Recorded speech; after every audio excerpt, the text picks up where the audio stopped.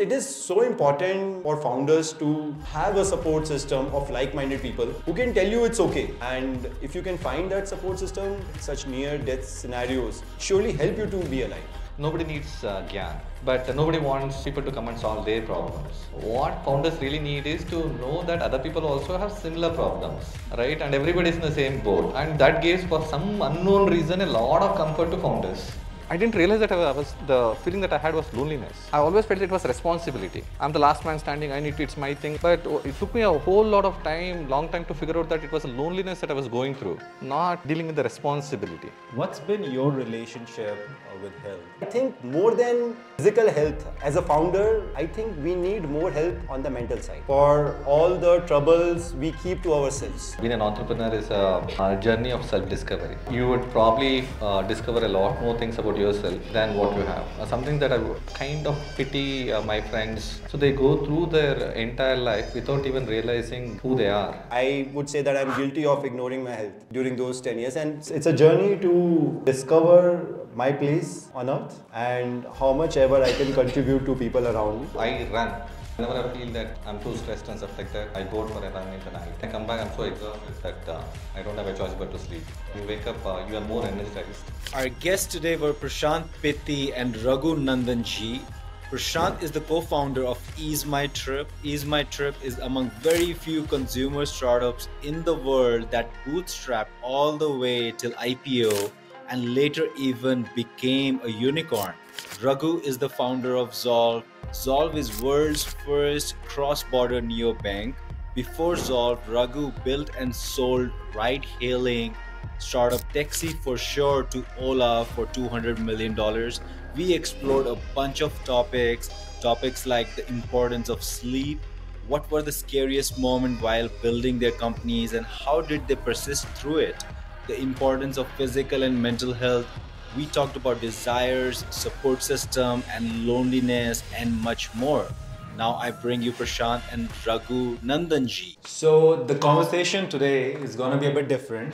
It's not going to be about finding product market fit, how to raise capital, how to pick a problem in a big market. It's going to be around the importance of physical and mental well-being. So building a company can be very lonely. We'll be covering topics like loneliness, support system, and many other things. So let me introduce Prashant Pitti. So before coming here, I was able to book my flight tickets and hotel through EaseMyTrip. And it was very convenient, seamless, and it was very cheap out of all the other providers. I didn't ask you to pitch in, okay? He's already exited the company. There's no need to pitch. No, I didn't It's exit. still there. I didn't exit, no. And Raghu, I wish he had started what he's doing right now a bit earlier when me and Prashant were in US.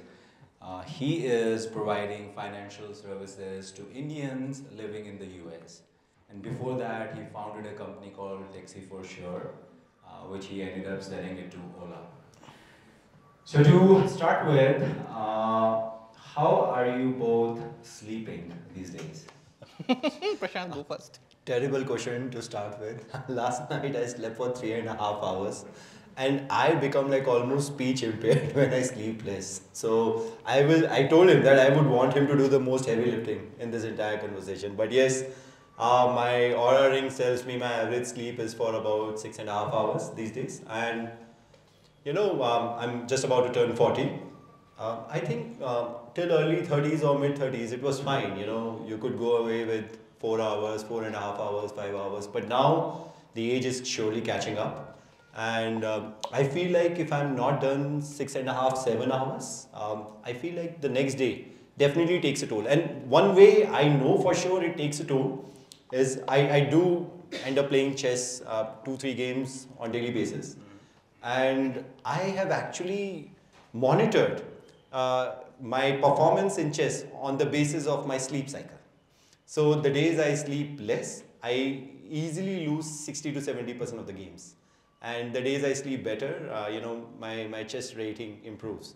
So, and I believe running a startup is something similar to say that. So hence I mean, on the basis of this context, I've been able to understand that how much of an importance the sleep definitely has on your startup. I have to answer the same question? Yeah. Oh, I sleep for 6 hours. And can you guys hear me? Yeah. Awesome. So I sleep for 6 hours. Oh no. Yeah, Not missing much though, but I'll use the mic. Right, so sleep for 6 hours. In the office also we have a room with beds in them. Right, so and some of the companies that I invest in, I force them to have a sleeping room in the office because you need to sleep when you need it, not just because the day becomes night. Right, so well rested mind is always better than something which is really taxing and stuff like that, right? And as founders we don't get to choose the actual sleeping hours, right? You go to bed with a worry, you wake up with a solution. So then it doesn't matter whether you are sleeping in during the daytime or in the night time and stuff like that. So kind of stick to it. At times when the stress levels are high and stuff like that, I even though I'm on the bed, you don't get to sleep much. Alright, so you are just twisting and turning and things like that. But there is no way for us to really do that. And I prefer, because I run a US business sitting out of India, I keep traveling to the US a long time. So kind of prefer those long haul flights, no internet, even though there is Wi-Fi available in the flight, I don't take it. Right, sometimes I read books, actual books, not Kindle, so that no warm light and things like that. But those long duration, long haul flights are amazing. Right, for sleeping and things like that. So that's how I do it. And some of the times I know that so caffeine is something that I control, right? So beyond 3 p.m. I usually don't have caffeine. So that kind of impacts, right? However stressed I am and stuff like that, I try to avoid caffeine. And yeah, so whenever so I run a lot. So whenever I feel that I'm too stressed and stuff like that, what I do is I go out for a run in the night. Right. So when I come back, I'm so exhausted that I don't have a choice but to sleep. Right. So in the morning, when you wake up, you are more energized after a good night's sleep. Actually, that does not work for me. It makes me even more miserable. The moment, say, if I'm not able to sleep, I've tried this multiple times that I would go to gym, I would work out, and now my body is tired and my mind is tired. I'm awake even more afterwards. I wish it would work for me that well, but it really doesn't. And what's something that works for you, Prashant? Melatonin. Melatonin works really well for me. And then also, no matter how dark the room is, I find a very clear, difference between the nights when I put my eye mask on and the nights I don't. Somehow eye mask force you to keep your eyes shut, and it literally gives your brain signal that hey, it's time to stop thinking. So melatonin and eye mask, they work really well for me now. Yeah. So I will figure it out and I will not give up. So basically what that means is it's persistence and being resourceful. And while building EaseMyTrip and while building Taxi for Sure and then now Zolve, Raghu and Prashant, what were the scariest moments while you were building your companies and you were able to persist through and you were resourceful enough to figure it out? Maybe give raw examples. How were you able to navigate it through? You want to start? That's okay. Look in the first. Look in the latest thing. Okay, so I'm sure just like Raghu and I'm sure you all would be able to relate with this because every startup goes through 10 different near-death experiences.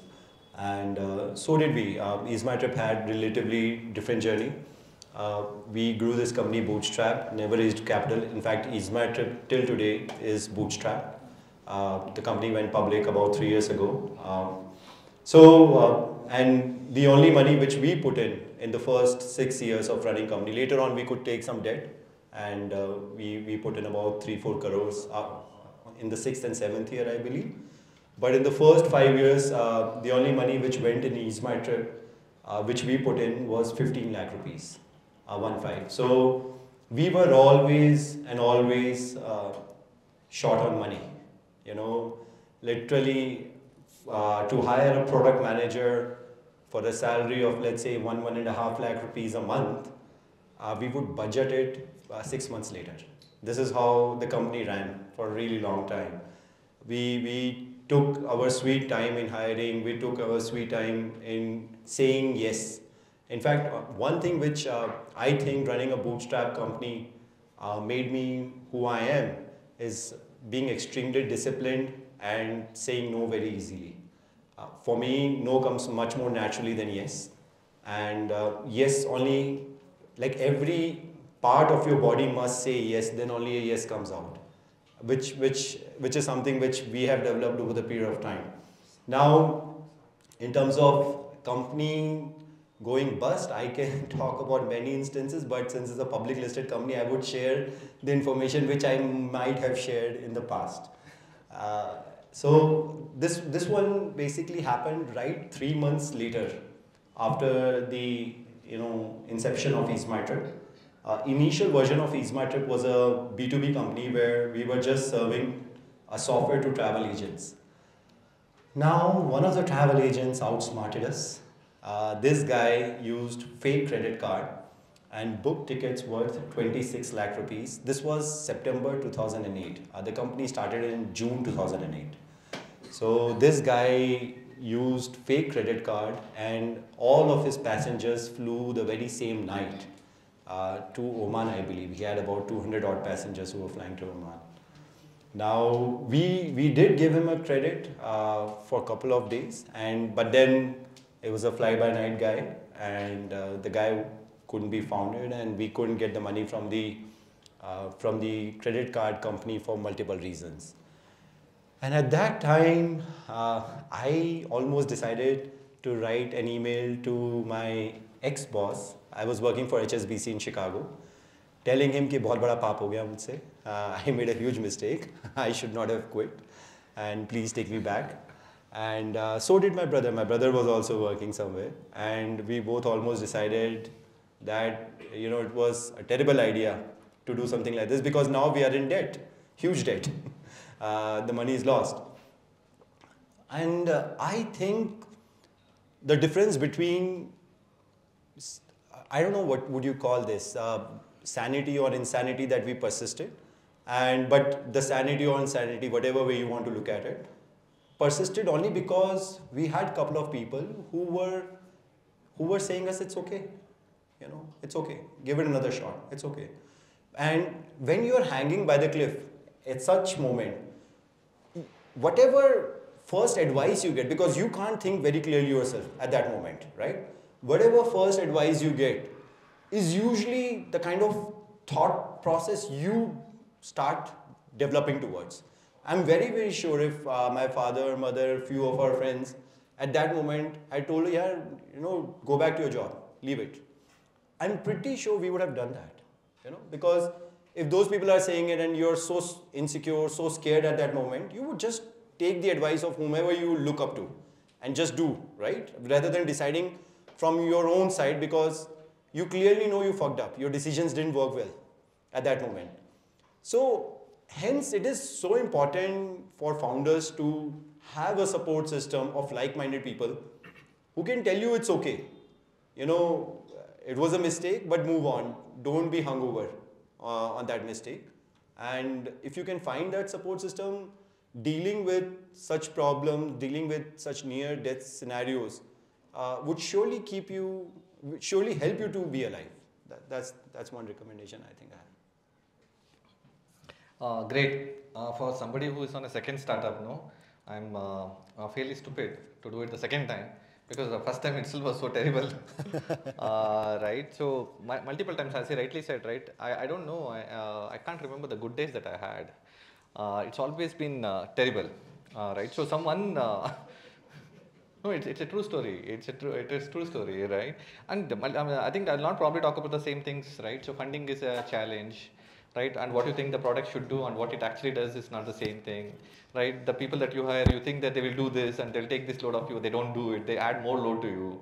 So those are common problems that you guys have experienced and stuff like that, right? And that I think is you get company. What I've observed is nobody needs Gyan.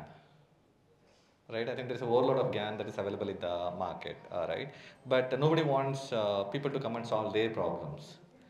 What founders really need is to know that other people also have similar problems, right? And everybody is in the same boat, and that gives, for some unknown reason, a lot of comfort to founders, right? There is somebody just like me who's in the same boat as me, and somebody is probably standing in the front of the boat, or probably I'm standing in the back of the boat and stuff like that, but all of us are in the same boat. That gives a lot of comfort because people are smart enough to solve their own problems, right? They don't need people to solve their problems. So something that I will probably share, where we had some fundamental alignment on should we continue, not continue, is so I used to run the taxi business, right?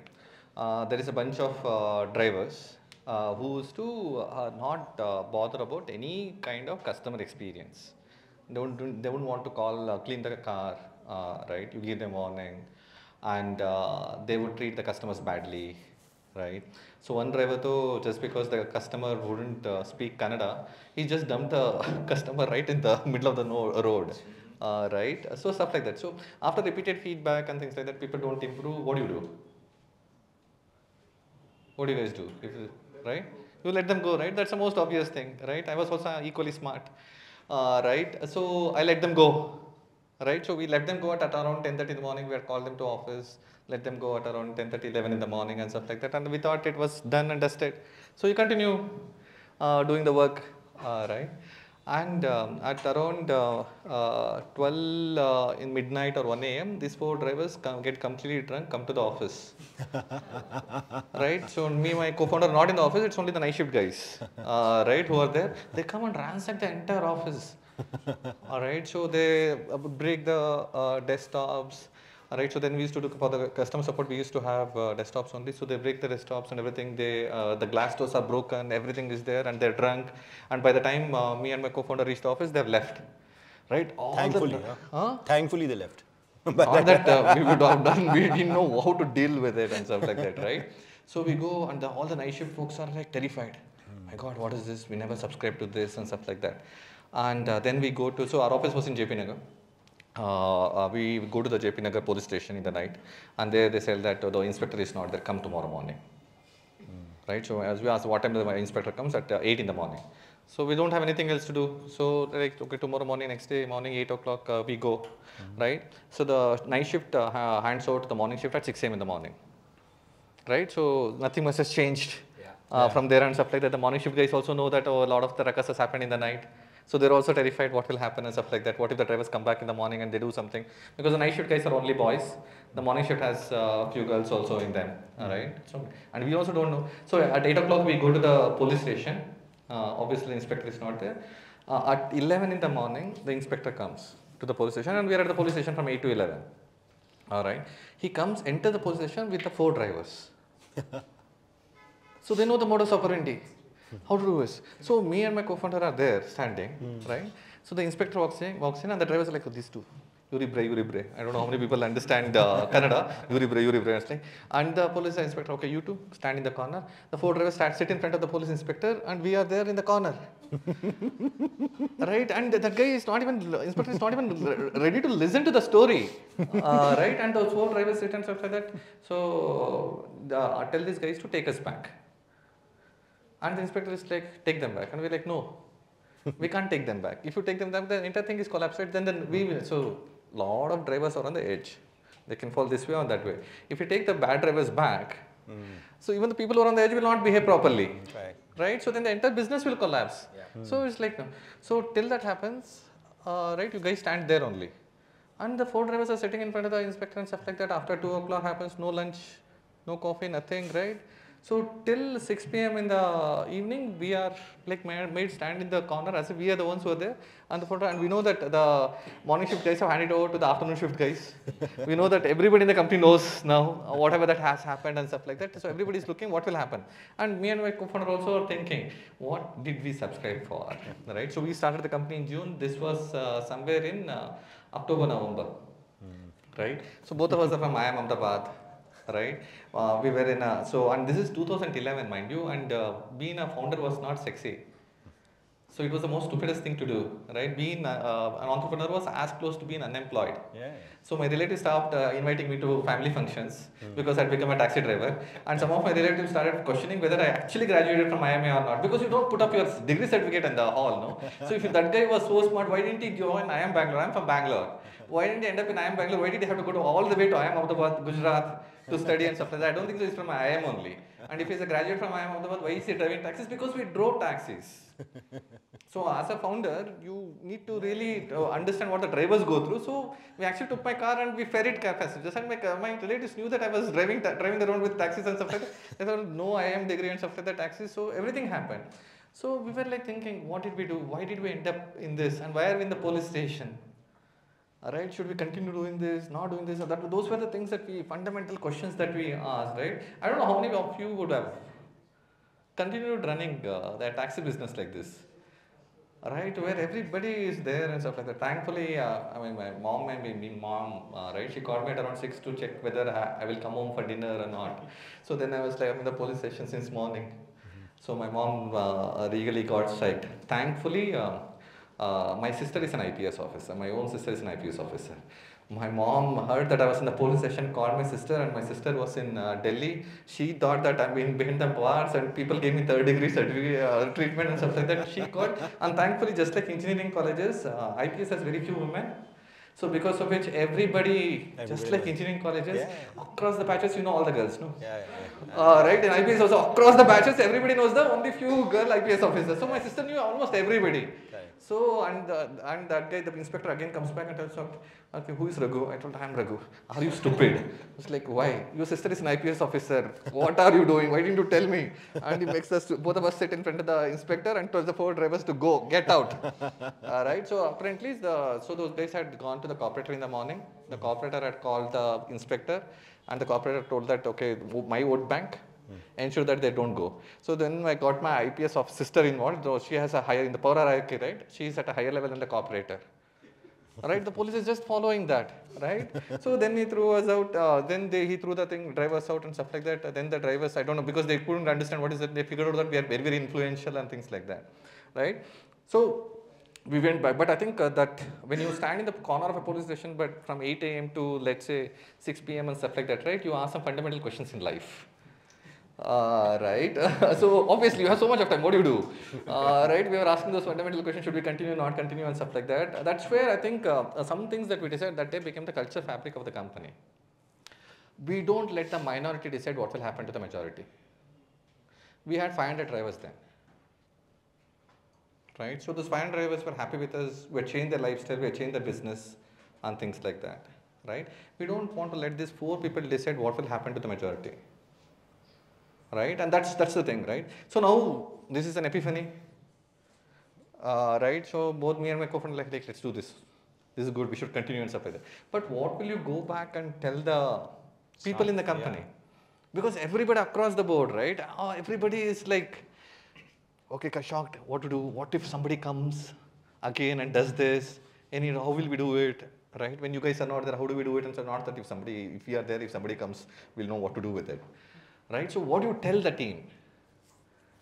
Right? Because everybody is scared and stuff like that. So that's when we went to the office and we told that, and we were like, me and my co-founder were laughing when we entered the office. And most of the people thought that we become nutcases because there is a chaos, everything is broken apart and stuff like that, right? Why are you laughing? So that's when we did a all hands town hall, and we told the people that so we are in the taxi business, right? And we started this business to disrupt something. Right? If you are going to disrupt something, someone will get offended by the disruption. If somebody gets offended by the disruption, what do you think they will do? They'll come and ransack the office. Right? But so soon in our journey, so early in our life, we have disrupted somebody has been affected, so they come and ransack the office. Right? So then the people are like, okay, fine, we are doing disruption. So the way measure of the disruption is how soon the office would get ransacked, right? So we had drivers getting ransacking our office. We had some people who come to office and ransack the office who had nothing to do with taxi for sure. Primarily because the drivers were earning more money. Some of the personal drivers of people would leave their personal driving job and come and join taxi for sure, to drive taxis with the taxi for sure. So because they were losing their drivers, they would come and ransack the office. Come and shout in front of everybody and stuff like that. Right, that's the thing. So then it becomes such a inherent culture thing, right? So any new office that we started in any other city in India, right? The measure was how soon the office would get ransacked, right? Bangalore got there in 6 months, right? The second city that we opened was Delhi, 2 weeks. Delhi was only 2 weeks, so the Delhi guys were like super happy, right? The goddamn Chennai, 12 months, useless folks, right? I think the people don't really have that thing in Chennai to come and ransack because everybody, even the customer is well behaved, even the drivers are well behaved, even the staff is well behaved. Nobody wants to ransack anybody, right? So that effectively becomes the culture fabric, right? So once you take some of these things, right, and weave it in the culture fabric, right, and make it into the norm, no? So Ahmedabad, Pune, Mumbai, and stuff like that, right? The measure was when will it get ransacked? Some people would get into depression. Also, the Chennai branch head got into depression because nobody was coming and ransacking. The first, whenever we have the review meetings, right, we used to call the branch heads to Bangalore for the review meetings. The first question that people ask is, ransack hua hai nahi? Like, no, I don't question nahi kar raha. So that became the norm. So yeah, so stuff like that. So fundamental questions, but we change it to something much more encouraging, believing, and doing that. So multiple such kind of instances. So take an advisory way, ask some fundamental questions, right? Figure out what is that you want to do in life for the company, and translating that to something that people understand. Because you go and tell the company folks that will not let the majority decide will not let the minority decide what we should do with the majority. Nobody will understand. Nobody could relate into it. But translating into something that people could relate into it becomes the culture fabric, and then life becomes a lot more easier. And at times, right? So this is another learning that I had, because for some strange reason, not strange reason, because we didn't have funding much, right? We built a team bottom up. I guess most of you will also do that. A huge mistake. All right. So when you build a team bottom up, right? When you hit scale, you don't have people to drive that scale because you don't have any mid-level guys at all, right? And that becomes a huge challenge. And because of which, as founders, you take the heavy load, right? You are asking all the other people to execute, but you are doing the thinking, you are taking the maximum load and things like that, right? And over a period of time, what happens is the entire responsibility or the growth of the company or the survival of the company falls on your shoulders. And you continue to run that way. And once you get some of the mid-level guys, senior level guys and stuff like that, right? Because you have been brought up that way in your journey as a founder, it's very difficult for you to let it go. Right? When you have capable people and stuff like that, right? You don't give it to them. So my biggest learning there was my CFO. So Dina, she is now the founder of Open. She told me that, Raghu, this is our company too. Right? Why do you make it as if it is only your company, and why are you carrying the heaviest load there? So just relax, right? Our success and failure is linked to the company only, not just yours. Just let it go, share it. Share it. And that was a huge turning point where I know that I'm not alone. Right? I always felt that I'm answerable to the investors, I'm answerable to the drivers, the customers, the employees, everybody there. Alright, so when you get good team members, good two co-founders and stuff like that, right, who make you feel that you're not alone in this journey, and everybody has the same interest, irrespective of the equity that they hold in the company and stuff like that, right? Because you don't wear your equity in the company on your sleeve and walk around. Nobody really knows. And sometimes the founders are so busy in execution and stuff like that, right? Nobody knows the exact number of equity that they hold in the company. So it doesn't really matter. So once you cross the hurdle, right, so that's in the background. So everybody shares the responsibility of that. The loneliness gets addressed then. Always felt that for a very, very long time, I didn't realize that the feeling that I had was loneliness. I always felt it was responsibility. I'm the last man standing, it's my thing, and if I fail, everybody else fail and stuff like that. But it took me a whole lot of time, long time to figure out that it was a loneliness that I was going through, not dealing with the responsibility, right? Sometimes even diagnosing what issue that you are going through itself is 90% of the problem solved. Because once you know the problem, we are smart enough to find the solution. If you don't know the problem and if you are masking the problem with a different name, right, we are trying to address the symptom, not the core issue, right? And that's where I think a lot of challenges lie. Seems like Raghu had started enjoying the days during taxi for sure. And anyone starting up in taxi business, reach out to Raghu. I think there's somebody from Chauffeur. Chauffeur. Yeah, yeah. Be ready, man. So be ready. What's coming? In fact, maybe someone wants to start ransacking as a service. That you have, man. Go to Delhi, you'll find plenty of them. Delhi boys, man. So, Prashant has a ultra human. Aura. One of his aura. My bad. I'm an investor in ultra humans. I think you should have that. I'm also an investor. Let's beat him up. and Raghu, as you heard, he runs, and I think you've done a bunch of stuff. Would love for you to talk about it. What's been your relationship with health, both physical, mental? Has it been the same? Has it evolved over time? What was the reason? Why did you make few changes if you did? And how has it helped you? Yeah, so my relationship with health goes back way back before my entrepreneurship days. I started running while I was studying in IIM Ahmedabad, right?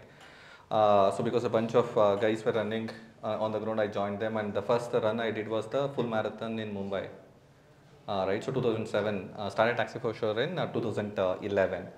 Right, so I've been running. So the thing with the running was, so I don't know how many people are like me. So it's very difficult for me to meditate. Right, if I sit at one place and do nothing, no, I sleep off.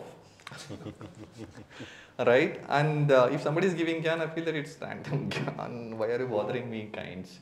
Right, so it's difficult. But when I started running, that's when I realized that even though you're running in a group, you're alone, and because you can't sleep off because you're running.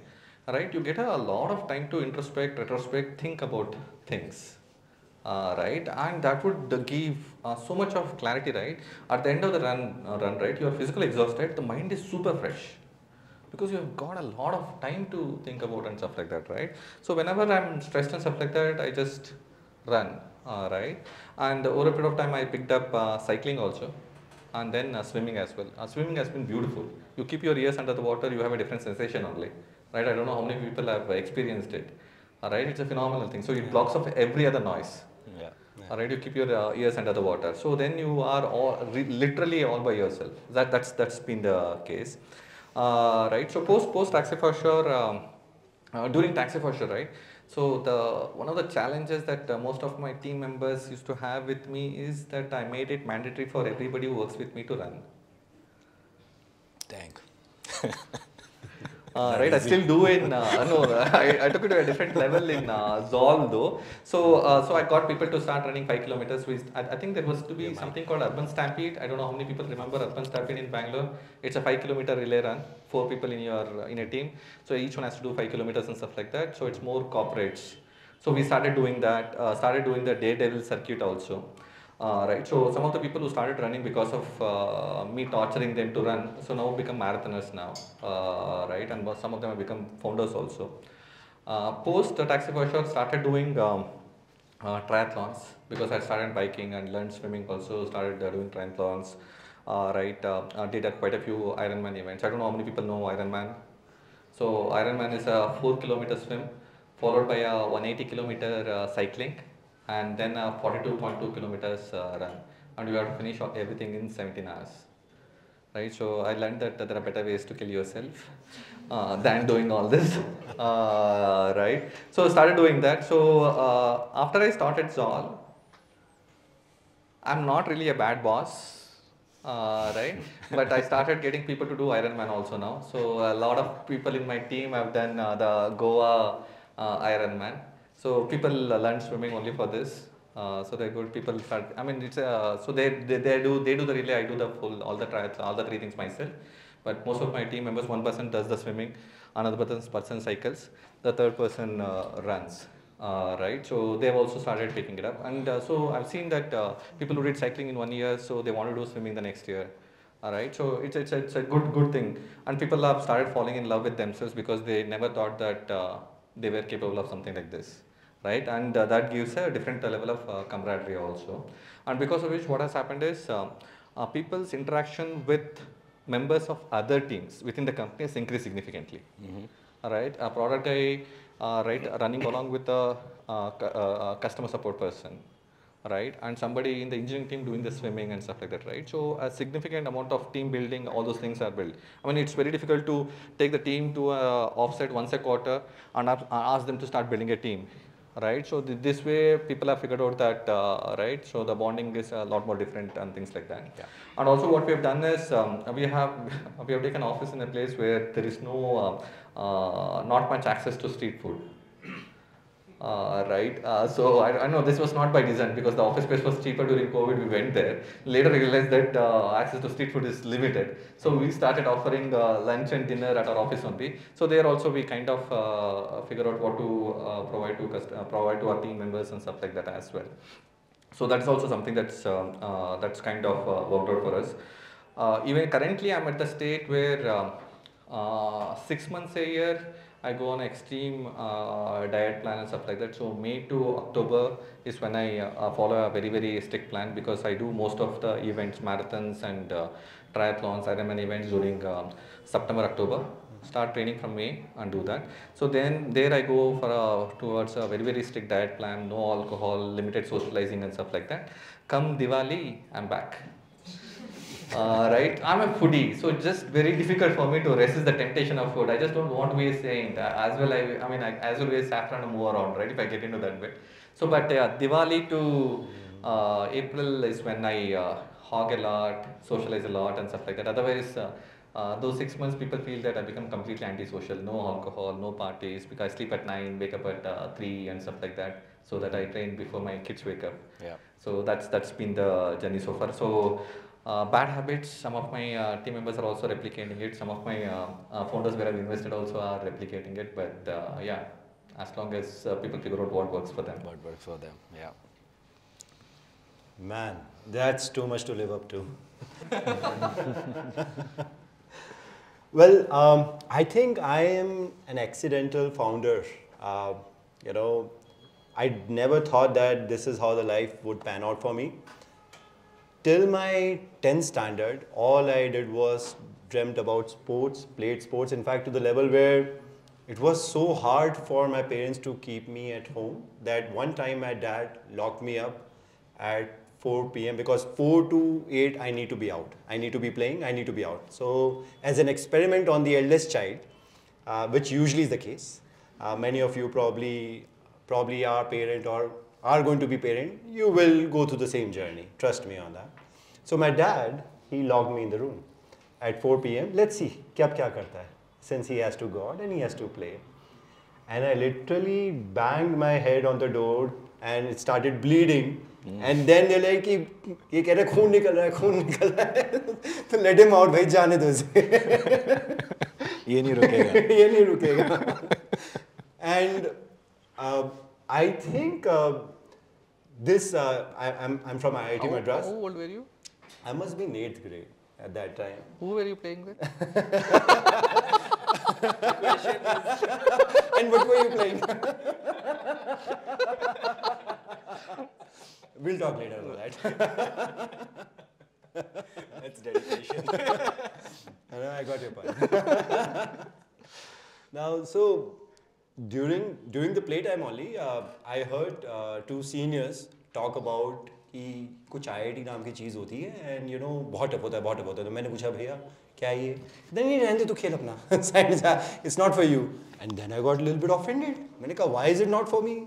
And then I actually went outside and I bought some magazines and I learned about IIT. The first time I learned about IIT was when I was in 11th grade. Not even like in 10th grade. First time I heard about IIT was in my 11th grade during the summer vacation when I was supposed to be playing. But then I went around and I found some magazines. I learned about it. And then for 2 years, I did not visit the play fields. And I studied for engineering. And some of my friends thought that Pitti to mar gaya hai. Since he's not coming to the play field, he must be dead by now. Then literally, some of them thought that either he has moved away or he's dead because he's not coming now. So my journey with relation to the health has always been very sporty kind of a person. During IIT as well, I caught on my bad habits. More than exams, I would just be found in the sports grounds, whether playing basketball or cricket or football or volleyball. So, so I think it was always there in me, but one thing which is very different from your journey, my journey has, is that during the entrepreneurship time, I could not find much time to be as active as probably I should have been. But also looking back, I think if I could have dedicated maybe 1 or 2 hours on daily basis to health or fitness during those days, it may have helped, but I don't know. You don't live 2 lives to know which direction it would have gone, right? We can only have one life. We only know how things worked out for you. So had I given those times, I don't know what all would have changed. It may have changed for better, it may have changed for worse, but my experience is that for those first 10 years, we were all in. We were just all in. There was no plan B. It was just one goal: to survive. And especially for us, we had 8 competitors who all had raised more than $100 million each. So we were fighting against literally the whales, right? And they all were very happy to keep bleeding because they had a lot of pockets, deep pockets, right? While we couldn't afford to be loss making. EaseMyTrip in last 15 years, 60 quarters, we have never had even one single quarter of loss. So, what happened? Go. Okay. So, and that kept us on our toes all the while, And again, one thing which is different from Raghu's journey is that we did build the company bottoms up. And in the building of the company bottoms up, we did, one of the bigger differentiators between EaseMyTrip and all of our competitors was that we actually started as a travel agency ourselves. We were a travel agent in the beginning. And hence we knew how to respond to the customers and what all to be said and what all not to be said, right? And hence, among all our 8 competitors, we kept call center in-house. So we were the only ones who ran our own call center. Everybody else has outsourced their call centers. Now, what difference did that make to the company is that right now, of the 1,200 odd people in our organization, we have 300 senior people who are above, above manager level, who have moved from call center department to the other departments. This is how we have, in fact, our current tech head, her name is Karishma. She joined our company as a call center employee at a salary of 8,000 rupees a month. She's a coder right now, and she's handling 200 member team of technology. This is how we have grown our people. I think of 20 member product manager team which we have, around 18 of them have come from call center. And who could be better, right? To make a better product than the ones who have actually handled calls, who understand customers' pain point. So we have actually shifted a lot of people from call center executive to various other departments. And we did a lot of work around that. So in building all that for almost about 10 odd years, I would say that I'm guilty of ignoring my health during those 10 years. And so are my brothers, Nishant and Rikant. We know that we were slogging our asses. We were in office for 16 to 18 hours every day, including Saturdays and Sundays. But in the last few years, since the company went public about 3 years ago, and maybe a year or two before, actually I would say the turning point came in when we started realizing that the PAT of the company has grown beyond, let's say, 10 crores. So there's a mathematical equation as well, which is, and this is my own equation, so please feel free to not follow it. My equation is that if you can afford 37.7% of your PAT to replace yourself, then you can actually start, and not like you for sure, then you can start basically delegating your job. This is how I've put that equation in mind. I calculated, I did some calculation on the basis of that. So and for us, when we reached this 10 crore PAT, we know that now we can spend about 4 crores on hiring right people whom we can basically start giving our kind of work to them and be, seeing that they are doing it rightly. So that started happening in year 2019 onwards. And since then, I've come back, I've started playing, I of course run, I go to gym. I did a little bit of boxing as well. I broke my hand while trying boxing. I got unlearned nerve syndrome. So that still hurts right now. But overall, I think more than physical health, as a founder, I think we need more help on the mental side for all the troubles we keep to ourselves, right?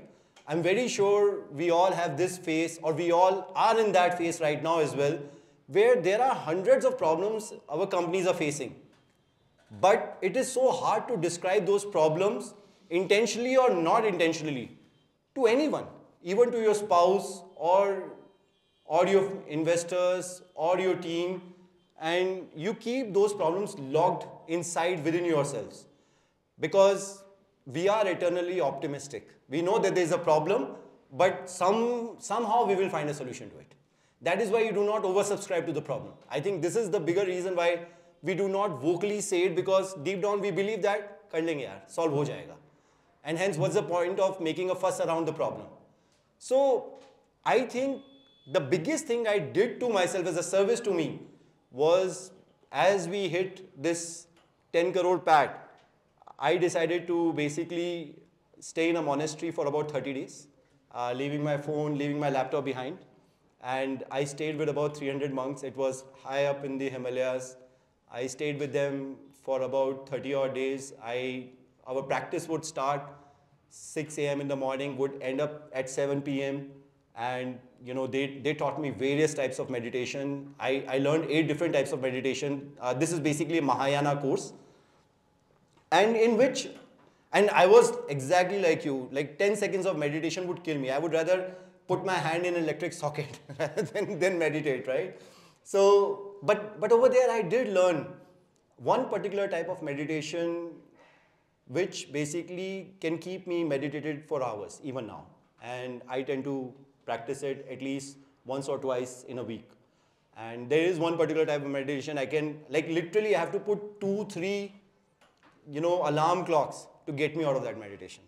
So it's a very powerful technique which I've learned over there, and it worked for me. I mean, I'm sure for many people it may not work. Out of the 8 different types of meditation, this one specifically works really well for me. So that's something which really, really helps me. And it basically tells me what is our position. So there are 2 kinds of thought process we can live with, right? One is that we are just blip in the moment. So everything is meaningless, right? Why work so hard? We are just blip in the moment. And the other thought process is that if there is a God, if there is a higher power, which does not exist right now, but it works through you. So whatever you do is basically an order from the higher up. And they are making you work because they want to be present on this earth, and they are making things do work through you. And if you subscribe to the later one, it becomes easier to find meaning for your purpose. I struggled through it. Like, I was a hardcore atheist all my life, to the level where, so in Rajasthan, I'm from Delhi, but my family, my folks are from Rajasthan. And we have this Pittiyo ka Mela.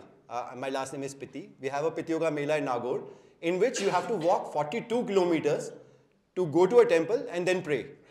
Now, all my life, I would walk 42 kilometers with my cousin, but would not step inside the temple. This is how hardcore of an atheist I was. I needed proof for something higher up to tell me that they exist. And I'm not going to go into detail what changed me, but I am gaining my spirituality as we speak since last 5-6 years. And I believe that I have transitioned from the first thought process to the second thought process, where I've started to realize that the meaning of life is that since the God cannot be present, since the power cannot be present over here, they are making work happen through you. And that is what drives me to do whatever I'm doing now. Love it. So one last one before we open it up to the audience. We live in a world of mimetic desire. We run after things, what's sexy, what the other person is doing. And typically desire is really a contract you're signing with yourself that you'll stay unhappy until you meet that. What's been your relationship with desire? And also, how do you set and manage your own ambition in life? I kind of partially answered this question the last one, maybe knowing that you were going to ask that. But yeah, I mean, of course, desires are never ending, and as people, we keep moving from one bubble to the other bubble. I remember an email chain between me and my brothers in year 2008, the time when we started EaseMyTrip. An email chain which we look back and we literally laugh about it. The email chain simply said that we are going to create a company which is going to be worth 100 crores. We are going to sell that company for 100 crores and we are going to put that money in the bank.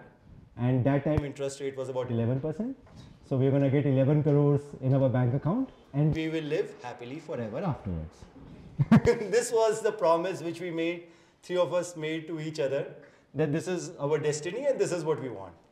Now, of course, that bubble kept changing, right? You can never be happy with the situation you are. I mean, EaseMyTrip is a listed company now. Our family still owns 70% of the stock. And yet, here I am starting my another venture. I recently started Optimo, which is into lending space. And a lot of my friends are calling me crazy for that haven't you had enough for the last 15 years that you're at it again. And again, since I'm subscribing to the second thought process where I believe that I'm about to turn 40, I still have at least 10-15 years in me, and if I'm in a position to find a place where God can work through me for the benefit of some people, then why should I stop? Yeah. So I think as a family which comes from very lower middle background, we believe that we have very little expenses to take care of ourselves. In fact, we promised our friends that after IPO we'll do a yacht party, we'll take them to the yacht. कुछ भी नहीं किया हमने किसी के लिए. कुछ literally, I remember the only thing which we did after listing was we just bought some toys for the kids, and that's about it. So I believe that it's not something. If you're doing things for yourself, then clearly there are different ways by which you will start observing material wealth. But if you are trying to do it for the people, for the benefit of your customers, for serving the world, then you will have a very different yardstick and you will have very different internal motivation to do things. And I think anything which comes internally is far, far more stronger than which comes with external seeking validation approach. Very good response. So, at least the way I really look at desire, right? So, I feel that hope is a great motivation tool. Fear is better. Or nothing motivates than fear, right? The fear of failure kills, right? Hope of a better future doesn't. The fear of failure kills us, right? But desire is phenomenal, right? So desire, depending on how you visualize it and stuff like that, right? It's a very, very significant tool. If you don't visualize, let's say, how things would be, how you would be 2 years down the line, 3 years down the line, or 5 years down the line, or the problem that you're trying to solve as part of your startup, how would it change the way people are and stuff like that, right? If you don't visualize, right, we'll never get there. Right? It's very easy to get lost in day-to-day execution, operations and stuff like that and miss out on the big picture. Right? But if you have this visualization repeatedly, right, it drives you in such a way that whatever the hiccups that you get, I mean, whatever the challenge that you get, right, you would treat them as minor hiccups, not as a roadblock, because you strongly start believing in that visualization. Sometimes it so happens that you visualize it so often, you feel that that's the reality. And you are just, you are in the pursuit of that reality, not trying to build a large company and stuff like that, right? So I also, I mean, same South Indian middle class family, so money was never important, right? So you never do things for making money and stuff like that. but you visualize, you have a desire, right? Desire could be pursuit of excellence, pursuit of something, right? And you want to leave the world a better place than what it is to be, and you're taken up a problem and you want to solve it the best way that is possible to solve and stuff like that, right? You put all of this together and visualize, right? That's where it really comes from. And if not for you, nobody else in the company is thinking about it, right? Investors have their own metric to worry about. The employees, the team has their own metrics to worry about. So they're more interested in their performance appraisal, they're more interested in their compensation and stuff like that. Nobody else will visualize how the future would be. It only falls onto you. So that's where it is. So you need to fall. Desire is not negative. You got to fall in love with that desire. If you start falling in love with that desire, right, you start falling in love with yourself, right? And I always I learned that being an entrepreneur is a journey of self-discovery, right? No matter the outcome, right? You would probably discover a lot more things about yourself than what you have. Something that I kind of pity my friends, right? So they go through their entire life without even realizing who they are and what they were capable of, just because they, wherever I landed up, right, it was never by choice. My parents chose, right? You need to study here, get a good rank, end up in that engineering college, get a good rank, work in that, because campus placement happened, ended up in the good companies. Then you give CAT, end up in somewhere, campus placement happens, end up somewhere and stuff like that, right? And because we are versatile, right, we will do a good enough job everywhere, right? And because we're doing a good job and stuff like that, we kind of get used to that lifestyle. It's very difficult for us to go back to any other lifestyle, right? And so people go through their entire life without even realizing who they are and what they were capable of, right? And irrespective of the outcome of the startup journey, right, at the end of it, there are times, there are places you feel extremely proud of yourself, that you never thought that existed. And at times you still feel so pathetic and disgusting about yourself. You never thought that you are as bad a person that you actually are, right? And both of them are super important. And there is no lie there, because you don't have to tell it to anybody. You know what you are and stuff like that, right? And for whatever reason, right, we essentially double down on our strengths and try to cover our weaknesses by building a team, right? Nobody, none of us are brought in a way where, we are good at something, so let's not pursue that. Oh, we are bad at something, let's try to get better at what we are bad at. We don't do that. If you're a good coder, you go, right, you develop on your coding skills. You don't develop on your sales skills, right? You find a sales guy. Right? If you are a good sales guy, you find a good engineer. Right? That's what it is. You always develop on this. So for figuring out who you are and what you are and stuff like that, right? That really helps. All right. But coming to the emotional aspect of the question, right? I think one thing that I realized very late in my entrepreneurial journey was making the entire startup journey a black box to my spouse. Oh, that costed me dearly. Because I'm in the thick of things in the startup. I'm worried about it, right? And right, you are at home. First of all, you're not at home, right? Whenever you're at home, you're preoccupied. And I don't know how many of you are arranged marriages or love marriages. It's worse in love marriages, because you expect the other person to understand.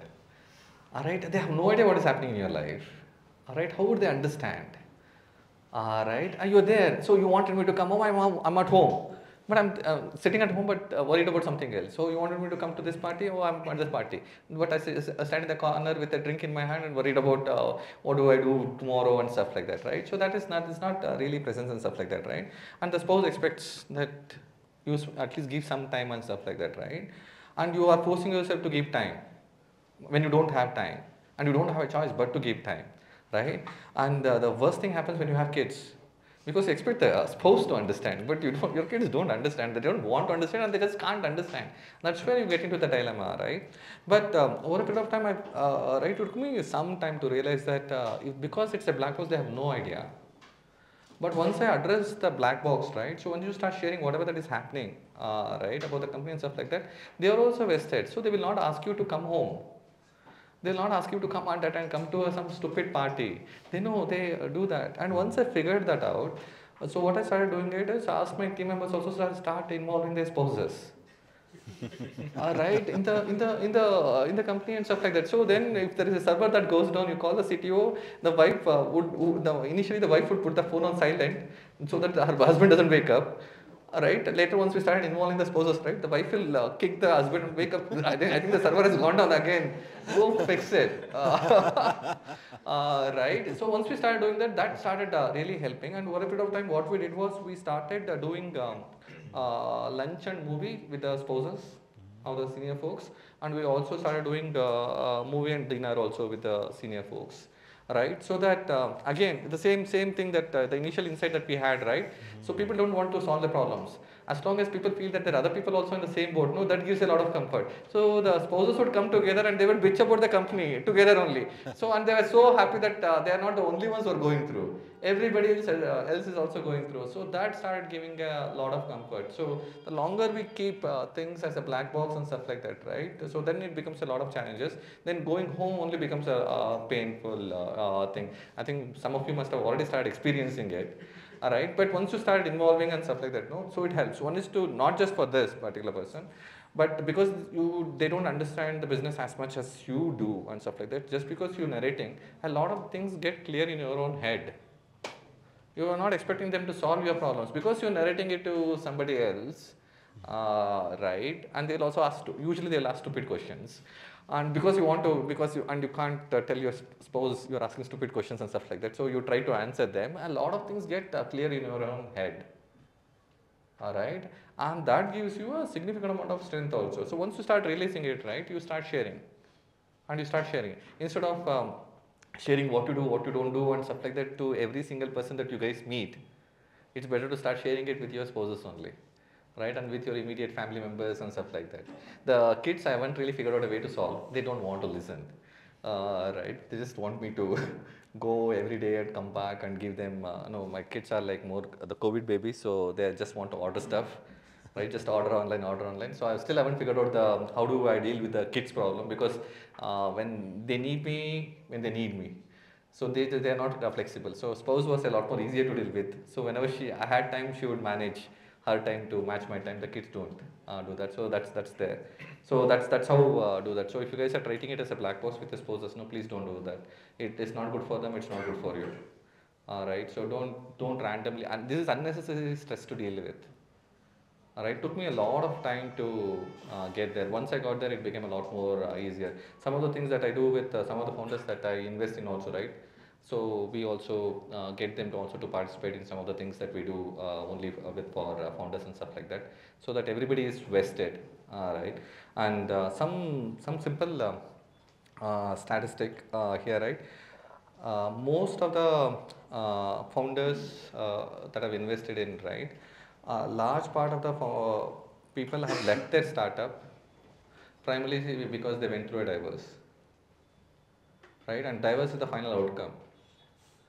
But not all the challenges with the spouses ends up in a divorce, right? And the whole issue started after they started the company, right? So a lot of people will be going through that, right? That creates a significant amount of emotional burden, right? And that is something that at least in India nobody wants to share. Everyone wants to convey that they're a happily married couple, even though it sounds like an oxymoron, but that's how people wanted to keep it as. So the longer we do this, the longer it takes for us to come to terms with it. And sometimes I think I think the most men realize it when it is too late. The women realize it a bit more earlier, maybe because they're a lot more matured, but we men realize it a bit too late. Right, so don't pay the price when it's not worth to pay that price, and that has a huge bearing on your emotional health, emotional well-being, and stuff like that.